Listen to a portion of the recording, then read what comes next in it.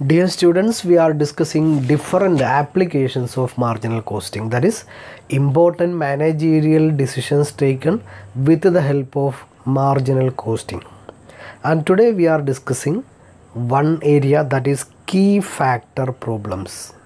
This is an important managerial application of marginal costing. What is key factor? Key factor is termed as a limiting factor, key factor, critical factor, principal factor, governing factor, etc. There are different names used for the term key factor or limiting factor. What is key factor? Key factor is an important factor of production which will limit our plan, which will limit our operation, or which will limit our production. നമ്മുടെ ഓപ്പറേഷൻ്റെയോ പ്രൊഡക്ഷൻ്റെയോ പ്ലാനിനെ limit ചെയ്യുന്ന വളരെ പ്രധാനപ്പെട്ട ഒരു factor ഒരു ഫേമിൽ ഉണ്ടായിരിക്കാം. ഇത്തരം ഫാക്ടേഴ്സിനെയാണ് നമ്മൾ key factor, limiting factor എന്ന് പറയുന്നത്. ഒരു മീനിങ് ഇതാണ്: A key factor or A limiting factor is defined as the factor which restrict the volume of operation of the firm. ഫേമിൻ്റെ volume of ഓപ്പറേഷനെ restrict ചെയ്യുന്ന ഫാക്ടറിനെയാണ് നമ്മൾ എന്തെന്ന് പറയുന്നത്, കീ ഫാക്ടർ എന്ന് പറയുന്നത്. നമുക്കറിയാം, in certain industries some of the factors of production will be scarce. It will be very important. In some industry it may be raw material, there may be raw material availability problem. ചില ഇൻഡസ്ട്രീസിലാണെങ്കിൽ labour, ചില hazardous ആയിട്ടുള്ള വർക്കുകളായിരിക്കാം. അപ്പം labour availability ഒരു വലിയ problem ആയിരിക്കാം. ചിലതിന് അല്ലേ raw materials ആയിരിക്കാം. ഇങ്ങനെ there are different factors which is very important to that industry, which is called key factor. Okay, for example, scarce supply of materials, scarce labour hours, scarce production capacities, etcetera. When there is A limiting factor in the operation, the product that gives higher contribution per unit of limiting factor is more profitable than other products. ഇങ്ങനെ key factor ഉള്ള ഓർഗനൈസേഷൻ്റെ കേസിൽ നമ്മൾ simply ഓരോ പ്രൊഡക്റ്റിൻ്റെയും profit അല്ല consider ചെയ്യുന്നത്, but we R considering contribution per unit of limiting factor, contribution per unit of key factor. ഒരു unit key ഫാക്ടറിന് കിട്ടുന്ന contribution. ഇപ്പോൾ ഫോർ എക്സാമ്പിൾ ലേബറാണ് നമ്മുടെ പ്രോബ്ലം എന്ന് വിചാരിക്കാം. അപ്പോൾ അതുകൊണ്ട് തന്നെ ലാബറിൻ്റെ യൂണിറ്റ് എന്ന് പറയുന്നത് ലാബർ അവേഴ്സാണ്.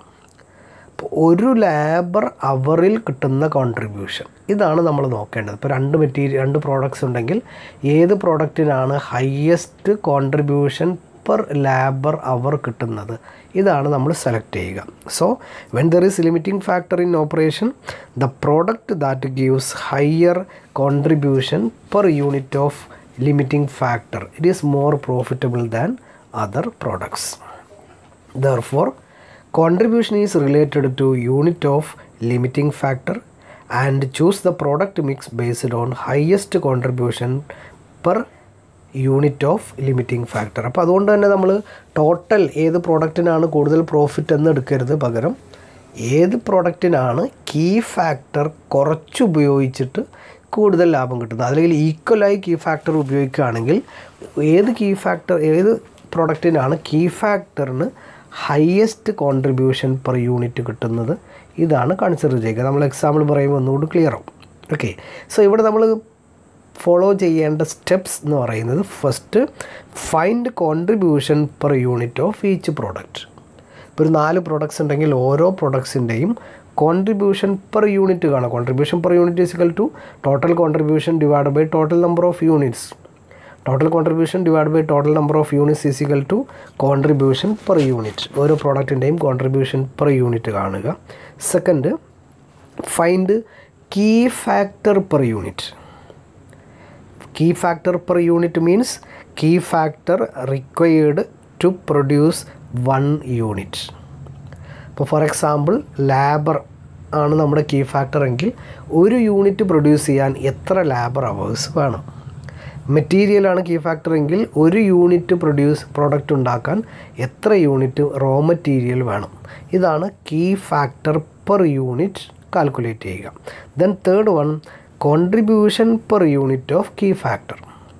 ഇനി ഒരു യൂണിറ്റ് കീ ഫാക്ടർ ഉപയോഗിച്ച് കഴിഞ്ഞാൽ എത്ര കോൺട്രിബ്യൂഷൻ കിട്ടും, ഇതാണ് third calculation. It is calculated as contribution per unit divided by key factor per unit, that is A divided by B. അല്ലേ, എ ആണ് കോൺട്രിബ്യൂഷൻ പെർ യൂണിറ്റ്, ബി ആണ് key factor per unit. So C is equal to A divided by B, that is contribution per unit divided by key factor per unit. Then fourth stage, compare the contribution per unit divided by key factor per unit and select the product with the highest contribution per unit of key factor. ഏത് പ്രോഡക്റ്റിനാണ് highest contribution per unit of key factor കിട്ടുന്നത് ആ product select ചെയ്യുക. These are the steps followed in key factor problems. This is an example. A toy manufacturing company produces two types of toys. രണ്ട് തരം toys ഉണ്ടാക്കുന്ന കമ്പനിയാണ്. The skilled labor required for the production of these toys is in short supply. പക്ഷേ ഈ toys ഉണ്ടാക്കാൻ പ്രധാനപ്പെട്ട factor എന്ന് പറയുന്നത് സ്കിൽഡ് ലേബറാണ്, വിച്ച് ഈസ് സ്കേഴ്സ്. അല്ലേ, അത് ഷോർട്ട് സപ്ലൈ ആണ് എന്ന് പറയുന്നു. You are given the following details of cost. Cost details: direct material 24, direct labour cost at ₹2 per hour. ഒരു അവറിന് 2 രൂപ വെച്ചുകൊണ്ട് 8 രൂപ, 6 രൂപ. Variable overhead, selling price. Which type of toy is more profitable produce and Y. അപ്പോൾ produce ചെയ്യാൻ വേണ്ടി 2 toys ഉണ്ട്, ഏതാണ് നല്ലത്? സാധാരണ നമ്മളെങ്ങനെ കാൽക്കുലേറ്റ് ചെയ്യുക? ടോട്ടൽ സെല്ലിംഗ് പ്രൈസിൽ നിന്ന് less variable cost, direct material, direct labour, variable overhead, contribution കിട്ടും. 2 കോൺട്രിബ്യൂഷൻ കമ്പയർ ചെയ്യും, എന്നിട്ട് ഏതാണോ ഹയസ്റ്റ് കോൺട്രിബ്യൂഷൻ ആ പ്രോഡക്റ്റ് സെലക്ട് ചെയ്യും. But here the problem is that we have already told that the skilled labour required for production of these toys is in short supply. ഈ product ഉണ്ടാക്കുന്നതിന് labour ഷോർട്ടാണ്.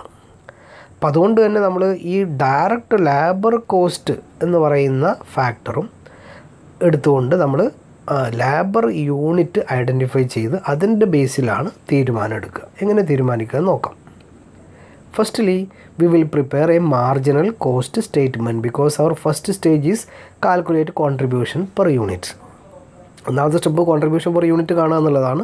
അപ്പോൾ അതുകൊണ്ട് contribution per unit കാണുക. Selling price 60/50, less marginal cost direct material 24/21, direct labour 8/6, variable overhead 6/5, then total marginal cost 38/32 and contribution is 22 and 18. അപ്പോൾ product എയുടെ toy എയുടെ contribution per unit 22, toy B is 18. Normally നമ്മൾ product A select ചെയ്യും, കാരണം highest contribution ഉണ്ട്. പക്ഷേ ഇവിടെ അതല്ല നോക്കുന്നത്, നമ്മൾ ലേബർ പരിഗണിക്കണം. സോ നമ്മുടെ ഫസ്റ്റ് സ്റ്റേജ് കഴിഞ്ഞു. എന്താണ്? Calculate contribution per unit. It is 22 and 18. Second, calculate key factor per unit. Key factor per unit എത്രയാണെന്ന് കാണുക. ഒരു യൂണിറ്റ് ഉണ്ടാക്കണമെങ്കിൽ വേണ്ടി വരുന്ന കീ ഫാക്ടർ എന്ന് പറഞ്ഞാൽ നമ്മൾ പറഞ്ഞു ഇറ്റ് ഈസ് ലേബർ. ഓക്കെ, നമുക്ക് ക്വസ്റ്റ്യനിൽ തന്നിട്ടുണ്ട് ഒരു യൂണിറ്റ് ഉണ്ടാക്കാൻ ലേബർ കോസ്റ്റ് 8 രൂപയും 6 രൂപയാണ് തന്നത്. അറ്റ് ദ റേറ്റ് ഓഫ് ₹2, 2 രൂപ റേറ്റ് വെച്ചുകൊണ്ട്, അല്ലേ, അങ്ങനെയാണ് പറഞ്ഞത്.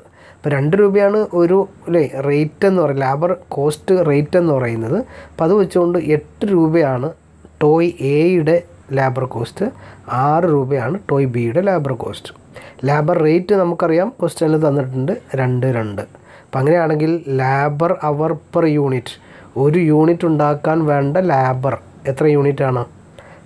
4 hours-ഉം 3 hours-ഉമാണ്. അതായത് 8/2, 6/2 = 4 and 3. അപ്പോൾ നമുക്ക് ഒന്നാമത്തെ വേരിയബിൾ കിട്ടി, contribution per unit. Second, labour hour per unit. Contribution per unit, labour hour per unit. Next ചെയ്യേണ്ടത് മൂന്നാമത്തെ stage contribution per unit of key factor നമ്മൾ ചെയ്യേണ്ടത് എ ഡിവൈഡഡ് ബൈ ബി, അതായത് 1 ഡിവൈഡഡ് ബൈ 2, അതായത് 22 divided by 4, 18 divided by 3. Okay, so next stage എന്ന് പറയുന്നത് contribution per unit of key factor. 22 by 4 is equal to 5.50, 18 by 3 is equal to 6. നമ്മൾ ഇവിടെ contribution per unit വെച്ചിട്ടാണെങ്കിൽ product എക്കാണ് 22ഉം product B 18ഉമാണ്. Product A ആണ് highest contribution. പക്ഷേ ഇവിടെ key factor ഉള്ളത് കൊണ്ട് contribution per unit of key factor is 5.5 in case of toy A and 6 in case of toy B. So ഇവിടെയാണ് highest contribution per unit of key factor. അപ്പോൾ അതുകൊണ്ട് തന്നെ contribution per unit of key factor is higher in toy B. Toy ബിയുടെ ഇതാണ് കൂടുതൽ. So toy B is suggested. Key factor ഉണ്ടായത് കൊണ്ടാണ് ഇങ്ങനെ ചെയ്യുന്നത്. This is key factor problem. This is another question for you. This is your homework. A bicycle manufacturing company produces 2 types of bicycles. 2 bicycles ഉണ്ടാക്കുന്നുണ്ട്.